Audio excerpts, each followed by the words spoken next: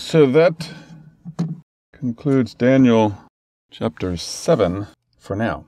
And as a recap, Daniel chapter 7 has a reference to the 3.5 times. He calls it times, and the dividing of a time, and a reference to 4 beasts. Again, the repetition of the incidents of 4 kingdoms. And the 4th beast being terrible and having 10 horns, a reference to what Jesus called the beast with 7 heads and 10 horns, and 7 crowns on each head, and the name blasphemy on each crown. The one that Abdu'l-Bahá has explained prolifically, and thankfully, I might add. So, now there's another prophecy, another time prophecy in Daniel chapter 12. There's actually 3 time prophecies in that chapter.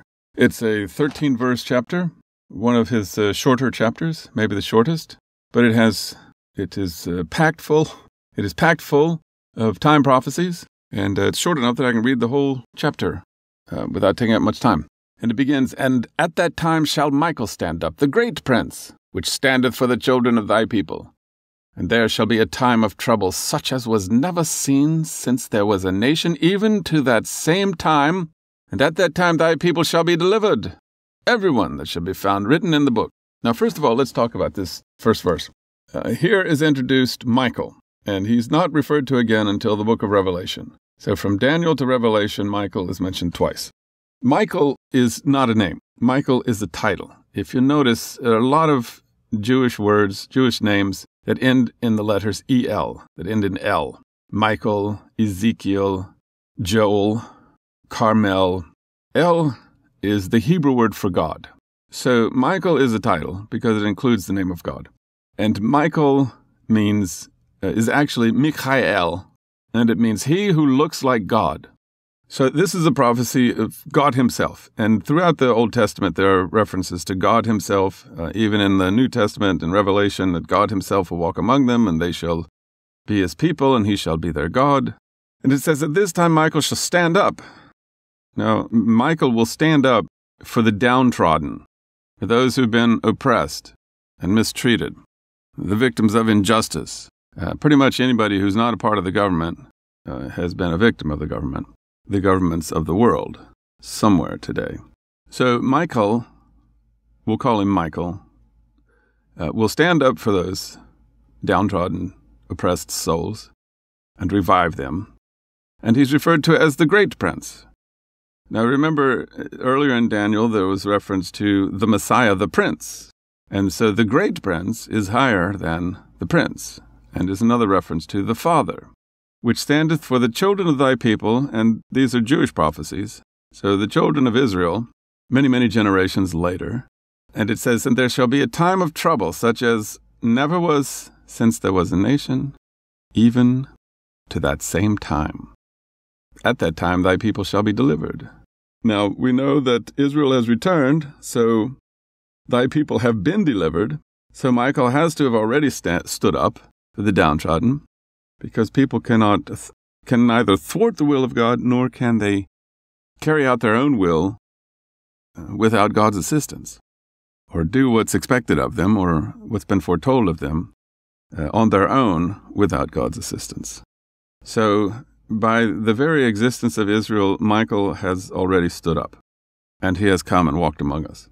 And I'll continue with Daniel 12, verse 2, "And many of them that sleep in the dust of the earth shall awake, some to everlasting life, and some to shame and everlasting contempt." Now, as an aside here, I think if you had a choice of what you wanted to wake up to, and your choice was either everlasting life or shame and everlasting contempt, I'm going to go with, I hope, you would say, I want to awake to everlasting life. How do I do that? And I'm pretty sure it's not by asserting anything of your own when you stand in the presence of God. There's a verse of Bahá'u'lláh where he talks about the greatness of this day, and he says, "Great indeed is this day. No sooner, however, the day star of truth manifested himself in the heaven of God's irrevocable will than all, except those whom God was pleased to guide, were found dumbfounded and heedless." So look closely. It says, those whom God was pleased to guide. So if you let God guide you, it very may well be that God will be pleased. So we can please God by letting Him guide us. And we let God guide us by, doing what we think is right or asserting our own interpretation? No. By relying on God, by being detached from the things of this world, by heeding the verses of Baha'u'lláh and letting them influence your soul to such an extent that you're transformed and you become a new creation. Now, that is something I cannot do for you and you cannot do for me. I have trouble doing it for myself. You might have a better luck with it for yourself. So, verse 3. And they that be wise shall shine as the brightness of the firmament, and they that turn many to righteousness as stars forever and ever. So here I kind of got ahead of myself, asking how can we do this? They that be wise will shine as the brightness of the firmament, and turning people to righteousness, turning many to righteousness, will be like stars shining forever and ever. Verse 4, But thou, O Daniel, shut up the words, and seal the book even to the time of the end. Many shall run to and fro, and knowledge shall be increased. Now this verse has been given a lot of currency in recent times. It's a command of God to Daniel that the book will be sealed. And in the book of Revelation, there's a prophecy of the Lamb who will unseal the book of the seven seals. So again, Daniel describes the book. Jesus is a little bit more descriptive in Revelation, as he is with the beast with the 7 heads and 10 horns. He refers to the book with the 7 seals. And who can open the book? Who is found worthy to open the book? And no man is found worthy to open the book, but the Lamb can open the book. The Lamb, of course, is a symbol for a sacrifice. And the Bab, the promised Christ, the Messiah, the Qa'am, was sacrificed, just like Jesus, suspended in the air and murdered by a brutal government. The rest of the verse says, even to the time of the end. Now, it doesn't say the end of the world. It just says the time of the end. Now, I know a lot of scholars and people speaking to these issues, doomsayers, like to talk about the end of the world, and everything will be blown up except them, and they know who's going to be saved. It's a little preposterous. But here's a reference to the time of the end, not the end of the world. So all these things can be looked at in context of all their names. Even to the time of the end, the book shall be sealed, meaning that the prophecies will not be able to be uncovered by mortals. And the time of the end, it says, many shall run to and fro. And this is a description in ancient terms to describe what we take for granted. Massive transmigration, travel in automobiles and trains and planes and that sort of thing. Rockets. Many shall run to and fro is a very, I won't say graphic description, but it's a very easy description. And it says, and knowledge shall be increased. So again, we have seen since the coming of the Bab, since the declaration of the Bab, and the coming of Baha'u'lláh, we have seen an exponential increase in human capacity for knowledge and scientific development. So this one little prophecy has, very simply stated, has been clearly fulfilled. And verse 5 goes on to say, Then I, Daniel, looked, and behold, there stood other two, the one on this side of the bank of the river, and the other on that side of the bank of the river. So there's two beings he sees, two angels, two spiritual souls. And the one said to the man clothed in linen. Now here it's introduced, man clothed in linen. In the book of Revelation, Abdul-Baha explains where Jesus says, And I will send my 2 witnesses clothed in sackcloth. So these 2 witnesses that will follow Jesus and appear before Michael are not the promised one because they're wearing sackcloth, old raiment. But linen, of course, is new, and this is how Abdul-Baha explains it. And one said to the man clothed in linen, which was upon the waters of the river, How long shall it be to the end of these wonders? Now here again is another reference to the end of these wonders. Not the explosion of the planet and the death of everybody and all that sort of thing, all that sort of pointless imagery, which still may very well happen. But it's not referred to only as the end of the world and the destruction of everybody. It's referred to the end of these wonders. And wonders, people in bondage is not really a wonder, but it's an interesting descriptor for the sufferings of people Verse 7 says, "And I heard the man clothed in linen, which was upon the waters of the river." Now here, remember the waters is the river of God, the river of the Word of God. And he's standing on the river. So there's one on the river and there's two standing beside him. Two, both in linen, like the Bab and Abdul-Baha. "And I heard the man clothed in linen, which was upon the waters of the river, when he held up his right hand and his left hand unto heaven, and sware by him that liveth for ever, that it shall be for a time, times, and an half. And when he shall have accomplished to scatter the power of the holy people, all these things shall be finished."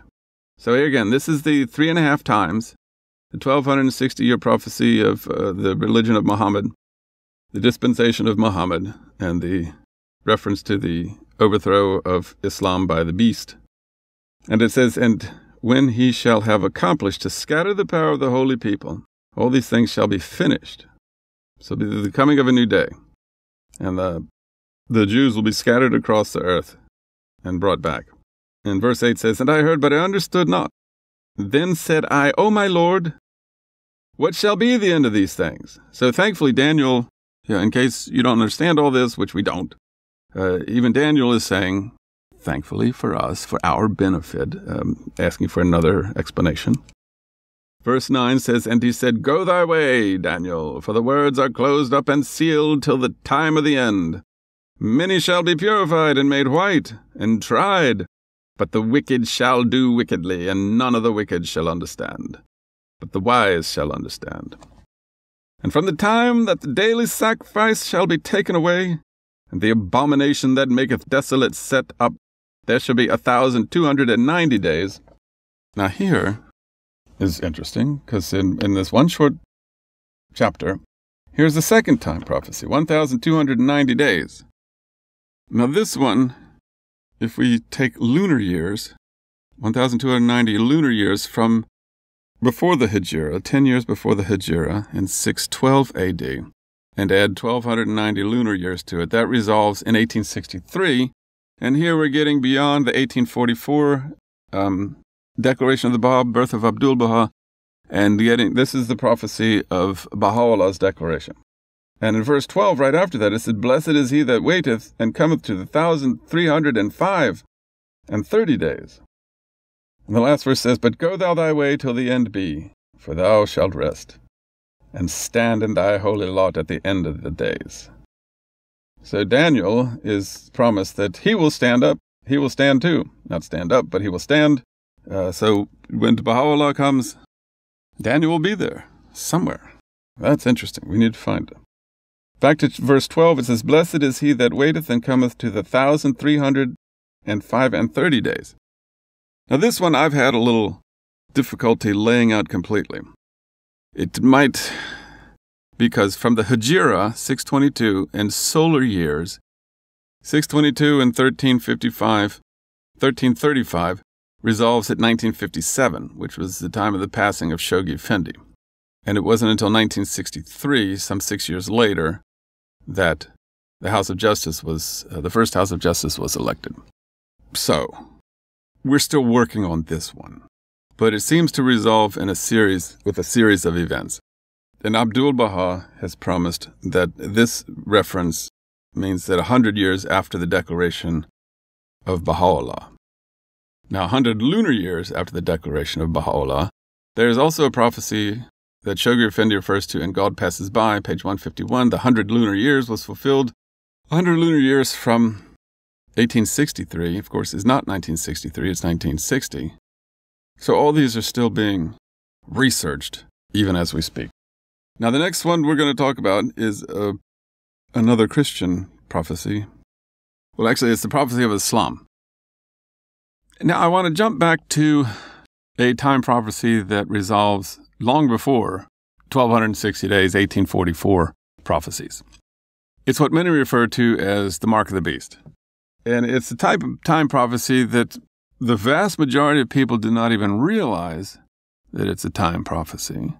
Basically because they don't want to see it as a time prophecy because it's so obvious that it's a time prophecy that it's been resolved long before modern day Christianity has come, that it would just throw into whack all their calculations about when Christ is going to return, which of course is not today, and it's not tomorrow, and it's not anytime soon, and it could be, who knows, forever before he finally does, or before they deign to recognize that he has returned.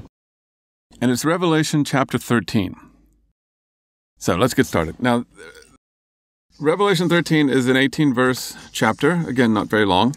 I'll try not to elongate it too much for you. But it begins with John saying, "And I stood upon the sand of the sea, and saw a beast rise up out of the sea, having 7 heads and 10 horns, and upon his horns 10 crowns, and upon his heads the name of blasphemy." Now, by any stretch of the imagination, this is a dangerous beast, one that will blaspheme against the cause of God. And we know from Abdul-Baha that the beast is the Umayyad dynasty and all those who continued after them who overthrew Islam. And the reason why I mention that is because this chapter gets quite descriptive about the beast. Verse 2 says, "And the beast which I saw was like unto a leopard, and his feet were as the feet of a bear, and his mouth as the mouth of a lion. And the dragon gave him his power, and his seat, and great authority." Now the description of the beast is that he's a leopard, bear, lion. These are carnivores. Now, of course, Israel is described as a mighty lion, but this is a mixture of leopard, bear, and lion. And it's the dragon that gives him his power. Now, in this chapter, the dragon is not defined, but in chapter 20 and chapter 12, the dragon is defined as Satan, as the devil, and Satan. So the dragon, so Satan gives the beast its power. So Satan gave Muawiyah and the Umayyads their power, and those that overthrew Islam drew their power from Satan, according to Jesus in the book of Revelation. Verse 3 says, "And I saw one of his heads, as it were wounded to death, and his deadly wound was healed, and all the world wondered after the beast." Now, to explain this verse, we need to know a little bit about the course of Islam, the history of Islam after the passing of Muhammad. As I may have mentioned, as Muhammad lay on his deathbed, he called out for a pen. Now, at this point, Muhammad had twice pointed to Ali and said, "If you turn to Ali, you turn to Muhammad." And he announced to the entire congregation, the entire following, the entire body of his followers, that Ali was his successor. And here is Muhammad on his deathbed, apparently, and everyone's lining up to see who's going to take control and what's going to happen when he's gone, because with the prophet there, you can't really openly rebel against him, but once he's gone, that's a different story. So here's Muhammad calling out for a pen, and Omar jumps up and intervenes and blasphemes and denies that the prophet is of sound mind and says the book of God sufficeth, that we don't need anything more, we have the Qur'an. And so obviously, if it was God's will that Muhammad should put in writing who his successor was, it would have happened. Obviously, since it didn't happen, when Muhammad called out for a pen, it wasn't to leave a will, but to expose a traitor, which is exactly what happened when Omar stood up and blasphemed against the prophet and tried desperately to take over and rejected Ali as the true successor of Muhammad and said we must vote, as is our tradition. Now, there's no religious tradition to support the notion that voting among the followers for the successor is legitimate, appropriate, ever been done before. There's no religious precedent or authority for that bald assertion. And still, they voted. And Omar was frustrated he couldn't get enough support. And so Abu Bakr was declared the first caliph. Caliph means successor, which in this sense, in this case, he's not the successor. He's the one handpicked by a selfish group of followers who had rebelled against the prophet. So the title caliph, the reason why I say this, because in the first verse it says, "And upon his horns 10 crowns, and upon his heads the name of blasphemy." So all the heads that have the title caliph are blaspheming against the Prophet, because the Prophet never said, elect among yourselves. He said, turn to Ali. And they didn't turn to Ali. They rebelled, they rejected, and they chose instead to follow the beast. And of course, the dragon gave them power. Satan gave them power. And they're all Satan worshippers. Again, this is very dangerous beast. Now it says, I saw one of his heads, as it were, wounded to death, which is an interesting image. Now, as I mentioned, Omar procured elections. After Abu Bakr was elected, after a short period of time, he died suddenly. Omar, and then on his deathbed, allegedly points to Omar and says, you should give your support to Omar. And so Omar finally gets elected. The second caliph died a few years later under suspicious circumstances. Uthman was the third caliph, was murdered. And finally, Ali was elected the fourth caliph. So this is their last chance to rectify things and return the Muslim camp to unity. But at that time, they had spread Islam by the sword. There were a lot of military campaigns. Muawiyah was in open rebellion against Ali, and Ali was planning to bring Muawiyah into custody and to remove him from power. It never happened. What happened instead was that there were 3 Muslims who were so disturbed by the disunity among the Muslim community that they resolved that the only way to bring the unity back would be to murder all the leaders. And there were 3 leaders that they singled out. One was Ali, another was Muawiyah, and the third one was Amru, someone named Amru. Now, they went to murder Amru. They weren't the best of assassins. They murdered the guy next to Amru. Now, of course, they succeeded in murdering Ali. Wouldn't you know? Now, as far as Muawiyah is concerned, Muawiyah was struck in the head with a sword and survived. So here in verse 3 of Revelation 13, it says, and I saw one of his heads, as it were, wounded to death. Now, Muawiyah is the one who will overthrow Islam completely after the death of Ali, after the murder of Ali. And his heads, as it were, was wounded to death. Everyone thought he was dead, and then he recovered. And his deadly wound was healed. And all the world wondered after the beast. And so everybody said, oh, this is from God. And it was not from God. And verse 4 says, and they worshipped the dragon, which gave power unto the beast. And they worshipped the beast, saying, who is like unto the beast? Who is able to make war with him? So I mentioned previously about Satan worshippers. It says here in verse 4, and I'm not making this up, was just jumping ahead.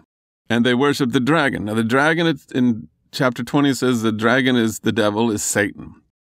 So it says, and they worshipped Satan, is what this is saying. And Satan gave power to Muawiyah. And they worshipped Muawiyah because they were afraid to do anything against him. And verse 5 goes on to say, and there was given unto him a mouth speaking great things and blasphemies, and power was given unto him to continue 42 months. And here again, in chapter 11, the 2 witnesses prophesy for 1,260 days, and the beast is given power for 42 months.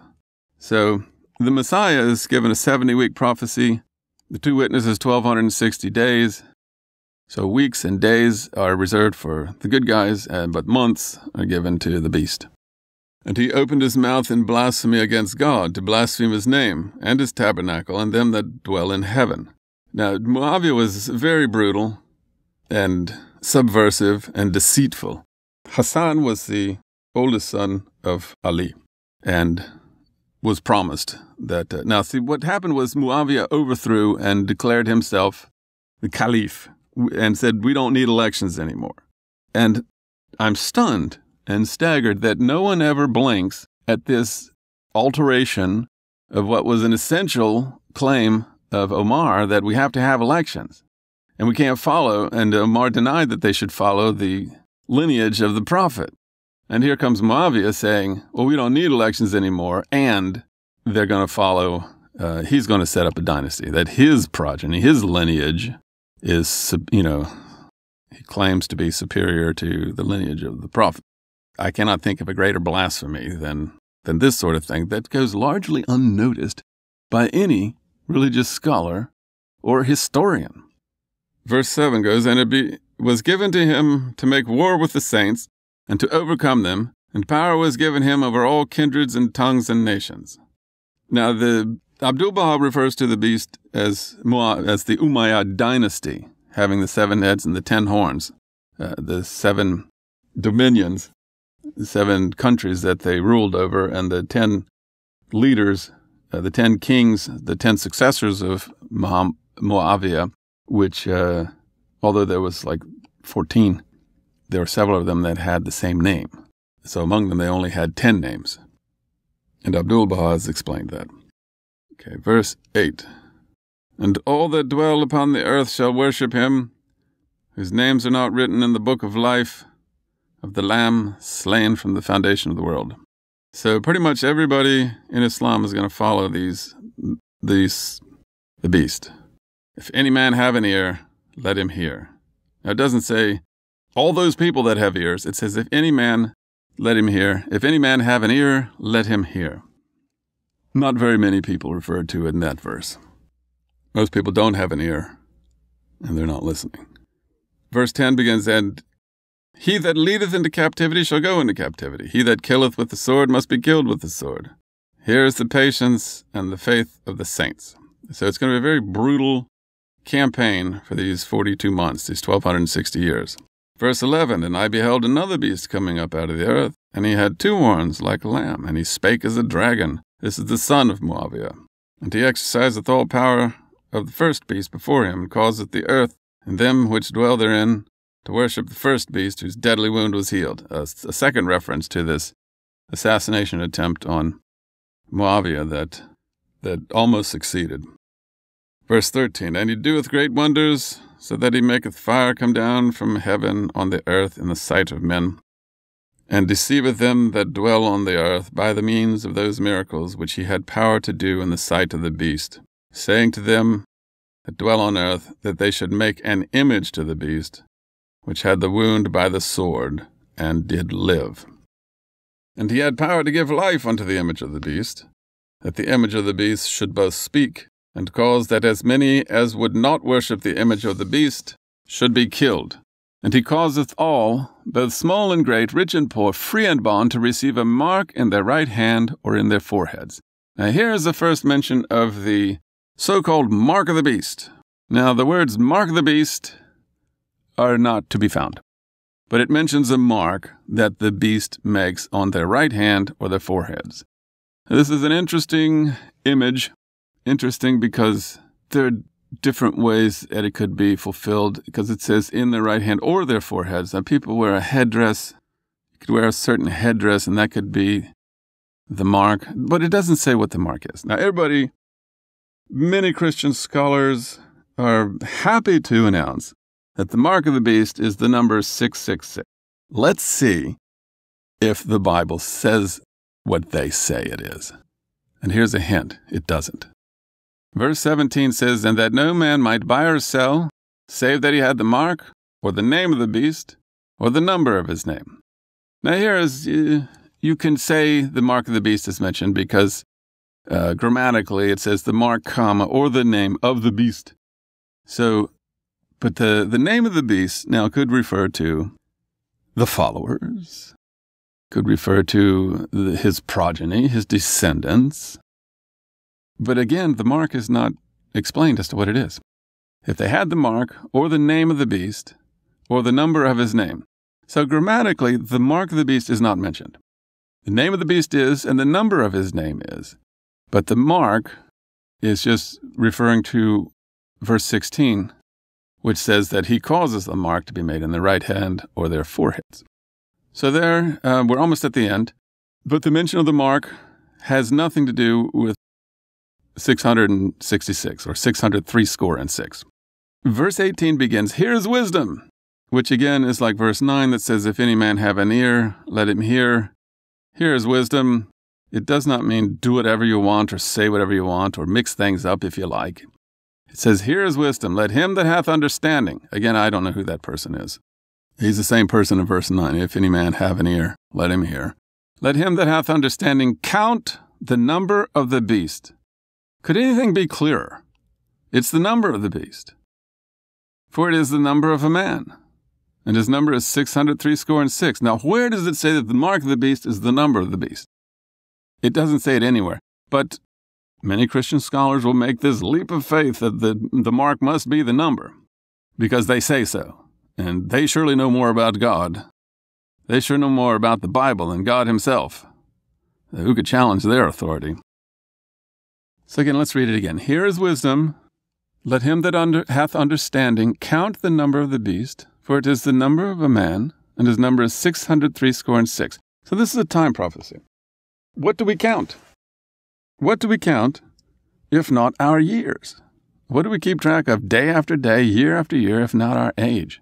So the obvious interpretation of this verse is that it is a time prophecy that in the year 666 A.D., the beast will overthrow the religion of the Prophet Muhammad, the devil shall be worshipped instead, and all kind of violent blasphemies will be carried out in the name of God.